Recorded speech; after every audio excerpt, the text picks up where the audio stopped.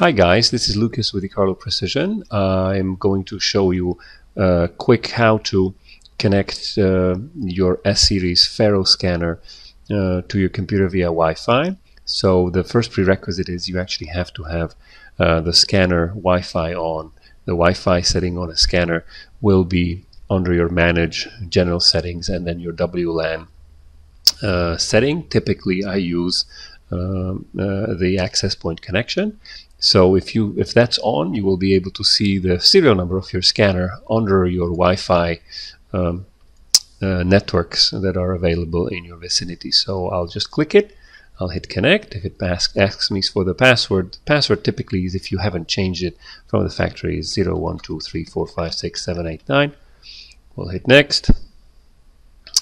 We'll just hit connect or yes over here. You'll notice that it tries to verify your connection, and the connection verification will actually fail because it is trying to connect to the internet, and because the scanner isn't connected to the internet, this will actually say connected but no internet access. But that's okay because we're not connecting to the internet. So next step, if you're going to do either on-site registration or calibration, you will want to fire up your Scene software. And if you do not have a scanning tab, as I do over here, it's just probably because of the fact that you installed the program for the first time and you didn't check down below over here. There's going to be a there's a use show scan, or I guess user interface show scanning category. By default is off when you install the program for the first time, but just check it to show scanning category. Once this is checked, you will see that this new tab will show up.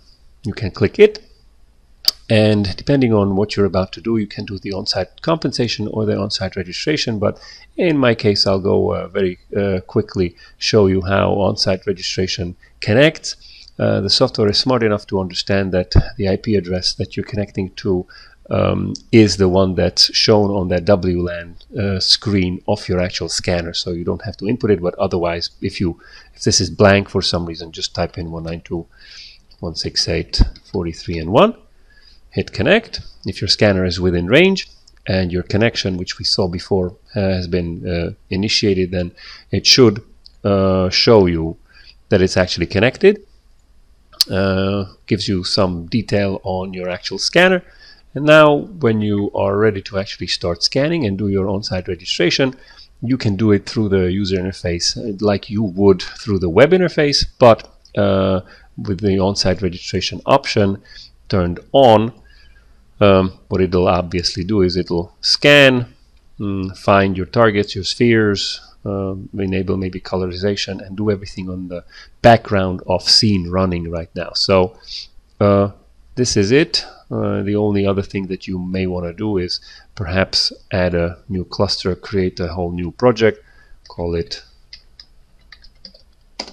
Now I can go into my manage screen and actually see that I have my on-site project kind of started.